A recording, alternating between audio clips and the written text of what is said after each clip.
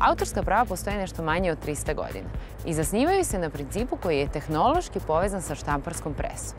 To podrazumeva postojanje fizičke kopije autorskog dela koji je predmet zaštite. The existing copyright, rather than enabling progress, innovation, and invention, they are protecting the business model of private companies. That used to be the right of the owners, the authors, the creators. Copyright law fundamentally means taking charge or control over information that is already public. It's also created for an economic model where you have fairly many creators and just a few publishers of information, and copyright law is meant to distribute kind of money fairly from the few publishers to the many creators. When we got the internet, what we actually got was just many more publishers than we have creators. Internet se razvija mnogo brže od zakona koji ga regulišu.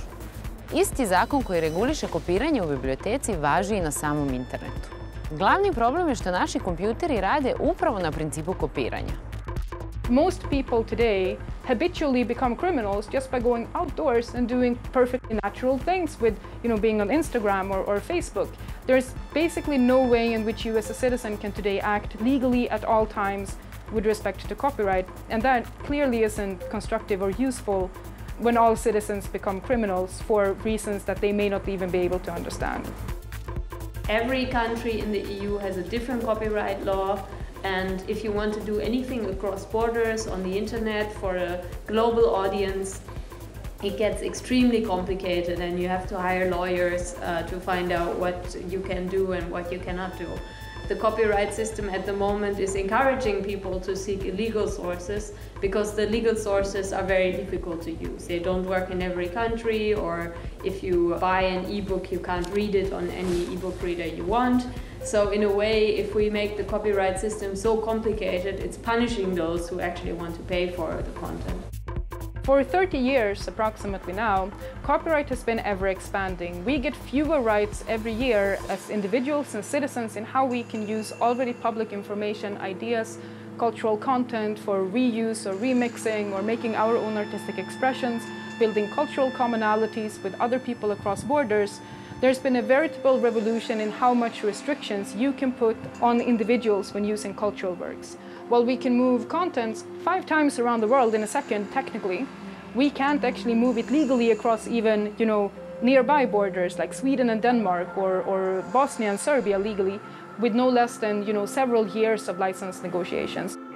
U sekundi je moguće napraviti ogroman broj kopija po ceni koja se ubrzano približava nuli. I ne samo to, ove kopije postaju dostupne u čitavom svetu u momentu nastanka.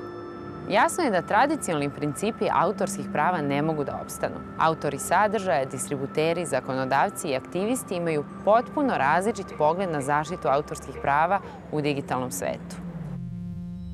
We need to start mapping where creators normally get their money from. Much more art than we are normally thinking about is actually financed by public money.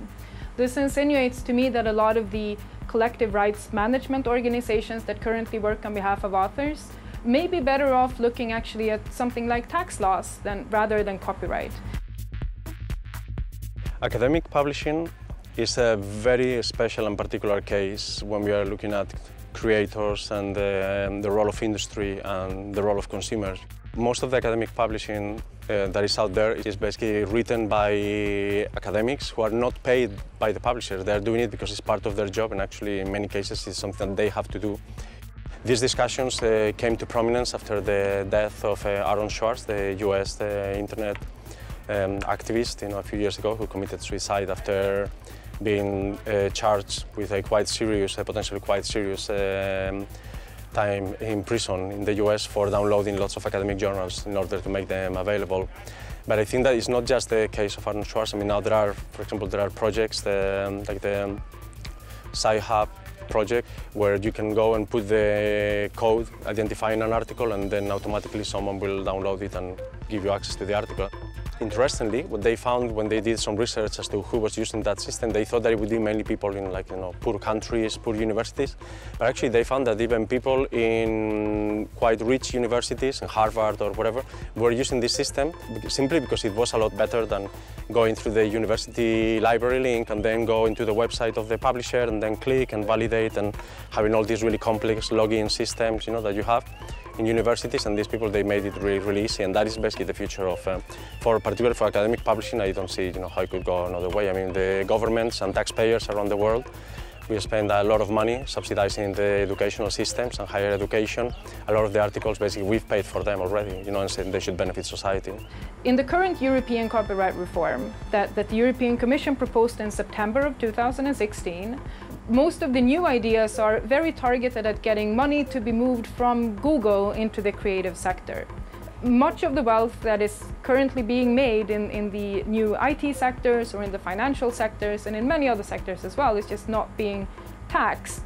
The issue of tax justice would be one where I would like to see more effort being made by creators' organizations to ensure that the public institutions that finance public arts works, statutes, theater for children, opera in many cases, all of these various forms of artistic expressions that are currently relying on public subsidies, they need the tax base to work well in order for them to continue to exist. So move outside of copyright when you're looking at financing of culture. Is there a way to finance culture which does not depend on copyright? This would be something to explore for researchers and also authors associations.